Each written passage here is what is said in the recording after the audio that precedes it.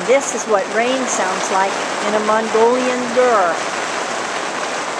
I sure hope it doesn't come through that area right there. Here's my Ger. Here's where I sleep. And there's the stove where they light a fire for me every night.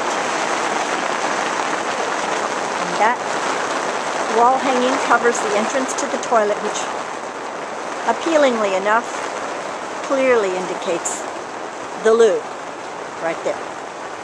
But then there's also a lovely shower right there, a lovely shower. And these are the wonderful leather nails I was talking about in an email I believe I sent. The nails in the Ger holding the boards together that support this particular 5-wall Ger.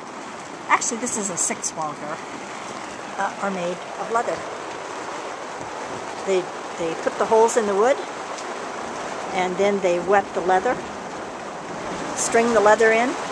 The leather dries as hard as a brick bat, and it lasts. It's more serviceable than a regular iron nail.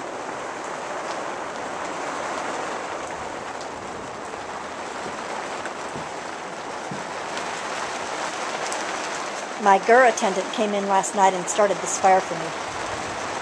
And the swinging stones, they have to pull those up like a pulley. You can see.